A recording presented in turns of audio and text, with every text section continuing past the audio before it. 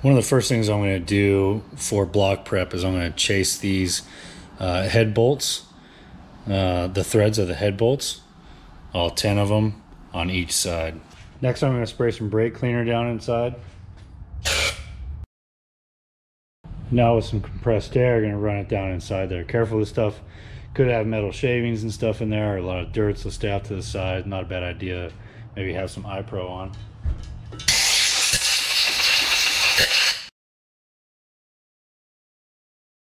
Now I'm going to go around and blow every orifice, every hole out on this engine block to try and clean anything out. So just go through and clean, blow everything out.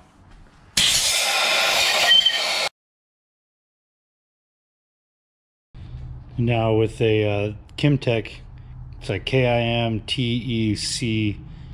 Kimtech. These are aviation towels.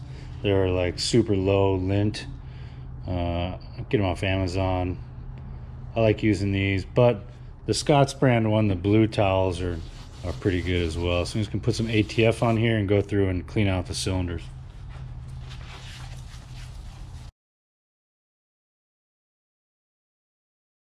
When you're done with the cylinders, you can give the top a light wipe down. And do the same for the other side. Now we can rotate it over. So when it comes back from the machine shop, it's usually going to be in this condition. It's going to have the front and the rear main cap on there, because that's what they use to hold it in the machine when they bore it and hone it.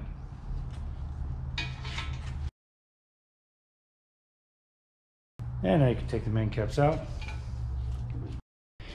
Next we're going to put our ARP main studs in there. These are actually 3-valve main studs, part number 1565901. They make 4-valve one. These are similar to the 4-valve ones. They make them for 4-valve with a half windage tray, and they make them 4-valve with no windage tray. I actually have a 3-valve windage tray I'm going to put on here that's been discontinued. A lot of people are using the GT500 windage tray, which is part of the oil pan gasket. It's the oil pan gasket as well. It needs a little bit of clearancing to fit on these things, but you wouldn't need the 3-valve or the windage tray one. You get the 4-valve main bearing or main studs without windage tray. They're a little bit cheaper. Here are the ARP studs. The easy way to tell which end gets screwed in is the tops have an Allen key on there, and that is not meant to, it's just meant to aid and put them in. You put these in basically hand tight and dry. So we'll wipe these down and put them in. If you're doing the 3-valve one, the studs will go towards the front, and the back two, which is going to be these ones, which are the bigger ones, will go on the back.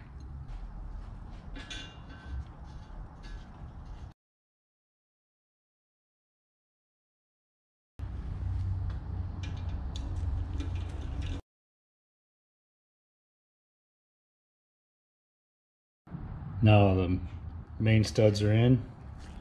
The ones that don't have the longer studs are in the back here. Now what I'm going to do is I'm going to go and wipe down right here, just clean that out really well, so we can get to work on our bearings and get those inserted. But you want this area really clean, and you want to look at it too, like if you got a used block, if you see any evidence of anything spinning, you can actually see, I don't know if it's going to show up in the video or not, but there's like a cross hatch, much like a cylinder from when they line hone it. So if you don't have that cross hatching, you got like it's been spun, you need to measure it, and then probably need to get your whole block remachined.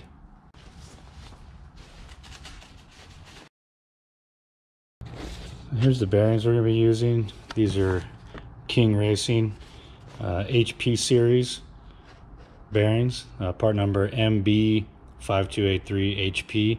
These are for the aluminum dual overhead cam engines, so your Texids and your Watt blocks and your Nemak block.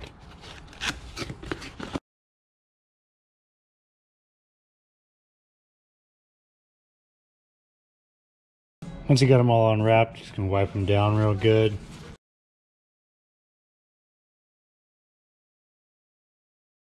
The trays from King, they come numbered, so these are all numbered 1, 2, 3, 4, 5, And on the tray, there's also 1, 2, 3, 4, 5. I try to keep these in order, and then I'll use number 1 with number 1.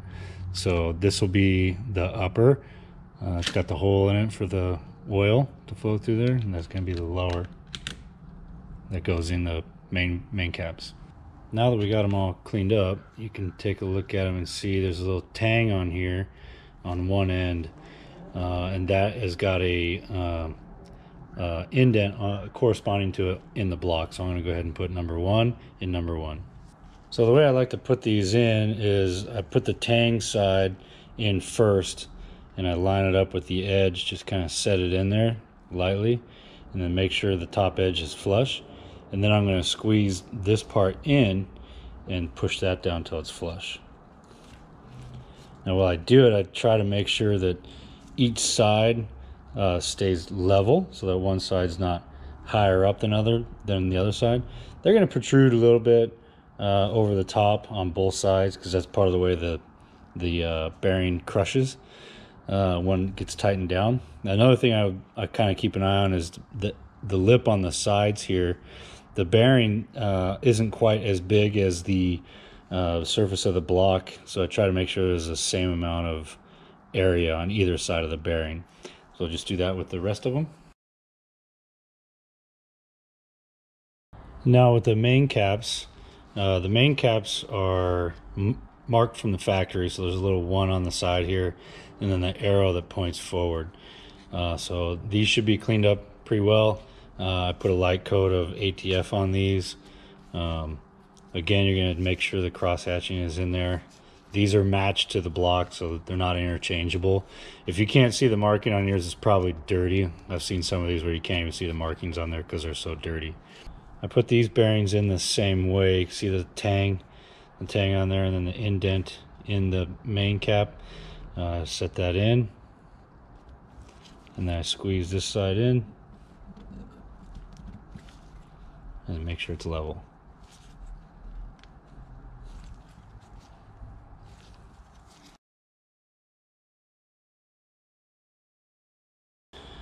And so number 5 main cap is going to have this other shaped bearing on it. This is going to be your thrust bearing, so this is going to be your thrust surfaces on this side.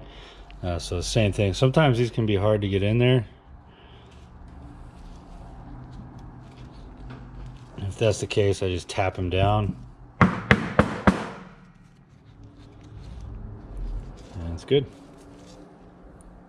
And don't lose this piece. This is the thrust washer that goes in the top part of the block. We'll put that in when we put our main caps on.